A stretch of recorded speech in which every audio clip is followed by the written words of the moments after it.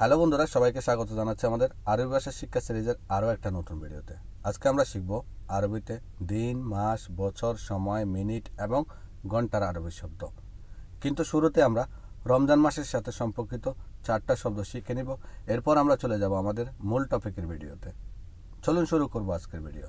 তার আগে অনুরোধ করব, আপনি যদি আমাদের চ্যানেলে নতুন হয়ে থাকেন দয়া করে সাবস্ক্রাইব করে নিন আমাদের চ্যানেলটি এবং প্রেস করে দিন সাথে থাকা বেল আইকনটি নিত্য নতুন ভিডিওর নোটিফিকেশন সবার আগে পাওয়ার জন্য। আর যদি অলরেডি সাবস্ক্রাইব করে দেখেন অসংখ্য ধন্যবাদ। চলুন শুরু করা যাক। আমাদের আজকের প্রথম শব্দ হলো রমাদান। রমাদান শব্দের অর্থ হলো রমজান।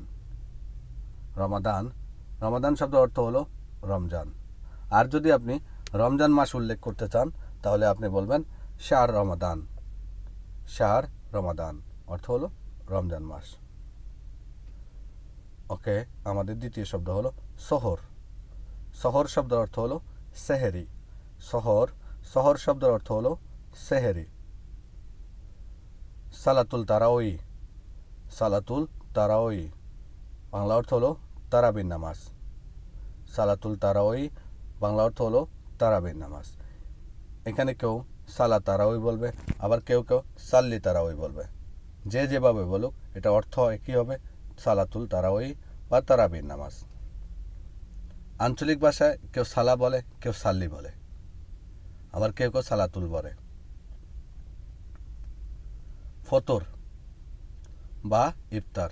ফতর বা ইফতার বাংলা শব্দ অর্থ হলো ইফতার। ইফতার কিন্তু বাংলা শব্দ না, এটাও আরবি। ফতুর শব্দ ব্যবহার করছে। ফতুর শব্দটার আসল অর্থ হলো নাস্তা। ফতুর শব্দের আসল অর্থ হলো নাস্তা। ওয়াক্ত। ওয়াক্ত ওয়াক্ত শব্দের অর্থ হলো সময়। ওয়াক্ত ওয়াক্ত শব্দের অর্থ হলো সময়। সা অর্থ হলো গড়ি। সা অর্থ হলো গড়ি। দিগিগা অর্থ হলো মিনিট। দিগিগা বাংলা অর্থ হলো মিনিট। সা অর্থ হলো ঘন্টা। সা অর্থ হলো ঘন্টা। নুসা। নুসা অর্থ হলো আধা ঘন্টা। নুসা নুসা অর্থ হলো আধা ঘন্টা। রুবাসা। রুবাসা অর্থ হলো 15 মিনিট অথবা 4/1 রুবাসা অর্থ হলো 15 মিনিট অথবা 4/1। আমরা এখন এখানে দেখেন নুস এবং রুবা, এই দুটো শব্দ শুধু ঘন্টার ক্ষেত্রে, সময়ের ক্ষেত্রে না, এই দুটো শব্দ প্রত্যেকটা ক্ষেত্রে আপনি ব্যবহার করতে পারবেন। নুস এবং রুবা। নুস অর্থ হলো অর্ধেক, রুবা অর্থ হলো 4/1। ধরুন আপনি বাজারে গেলেন, আপনার আধা কিলো সবজি লাগবে, তখন আপনি বলবেন আতিনি নুস কিলো খুদার, অথবা আতিনি নুস কিলো। এরপর আপনার যে শব্দটা দরকার বা যে জিনিসটা দরকার সেটা আপনি যোগ করে নেবেন। আতিনি নুস কিলো অর্থ হলো আমাকে আধা কেজি দাও। আর যদি আপনার আধা কেজির থেকেও কম লাগে, মানে 1 পাও, আমরা যেটাকে বলি 1 পাও 250 গ্রাম বা 4/1, তখন আপনি বলবেন আতিনি রুবা কিলো, আমাকে 1 পাও দাও। ওকে, আমরা আমাদের পরের শব্দতে চলে যাই। ইয়াম। ইয়াম অর্থ হলো দিন। কেউ কেউ আবার ইয়ম বলে থাকে। ইয়াম অর্থ হলো দিন, কোথাও কোথাও ইয়ম বলে থাকে। আলিয়ম বা আলিয়াম। আলিয়াম শব্দের অর্থ হলো আজকে। আলিয়াম শব্দের অর্থ হলো আজকে। আলহেন শব্দের অর্থ হলো এখন।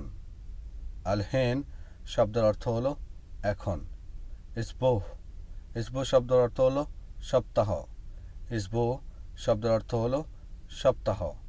শার অর্থ হলো মাস। শার শব্দের অর্থ হলো মাস। সানা শব্দের অর্থ হলো বছর। সানা শব্দের অর্থ হলো বছর। এখানে একটু পরিষ্কার হয়ে নিলে ভালো হয়। ঘড়ি এবং ঘন্টা, এই দুটো শব্দের আরবি শব্দ কিন্তু সা।